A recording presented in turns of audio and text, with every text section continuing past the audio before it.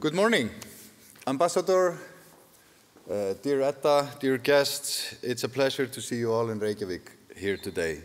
And also you who are watching online, it's great to have you with us.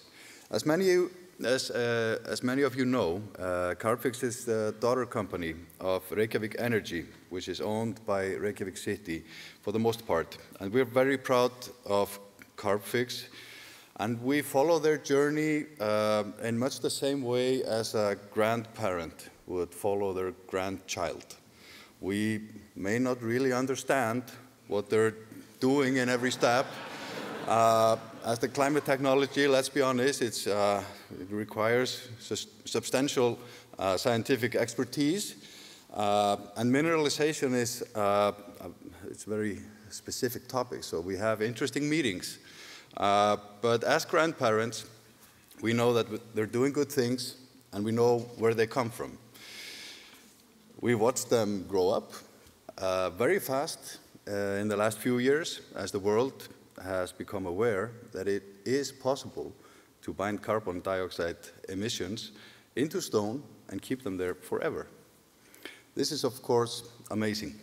A local solution with a global impact. And we should really take a step back and consider how amazing it is that mineralization actually works, that we're able to mimic nature in this way, nothing less than a significant climate solution. Reykjavík Energy has also made an important contribution to a climate-friendly world by providing our city with geothermal energy for house heating and electricity from geothermal sources as well.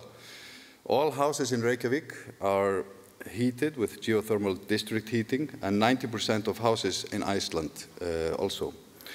In 2020, we avoided costs which amount to more than 4% of our GDP by heating our homes with geothermal rather than oil.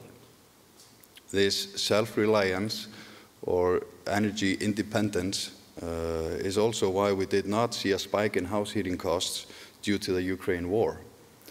While our geothermal resource is rather abundant, there are definitely opportunities to expand the use of geothermal for house heating across the world, as it requires much lower water temperatures than for electricity production.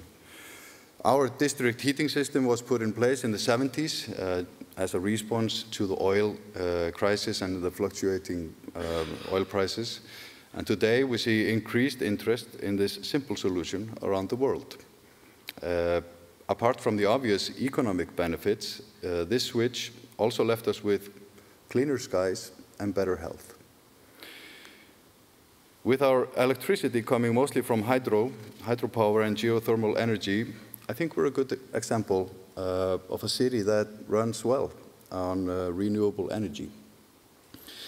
Reykjavík was a world leader in geothermal energy 50 years ago, and it is so exciting that Reykjavík is now at the forefront of a major climate breakthrough again when we see mineralization truly take off.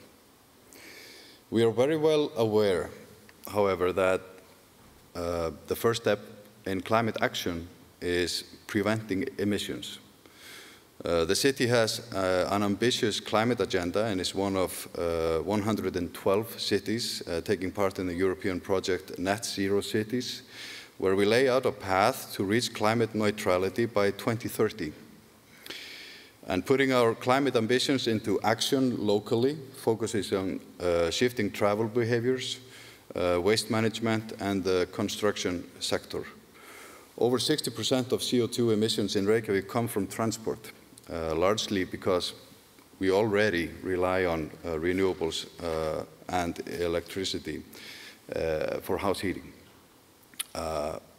So reducing private car travel needs will make a huge difference, and we aim to do so with a variety of measures, the largest being a new city line, a bus rapid transit system that will allow for convenient public transport within the city and the surrounding areas.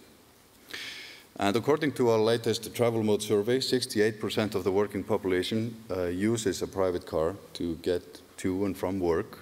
When we started measuring in 2008, that figure was at 82%. So we have seen some positive changes, although our goal for green transportation is 50%.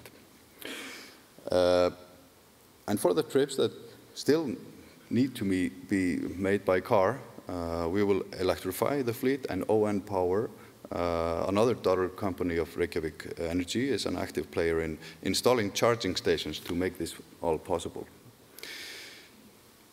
Icelanders are crazy about new tech. Internet penetration stands at 99%, and 82.5% of the population uses social media. And when I say this about the social media, I'm not really sure if this is a good thing.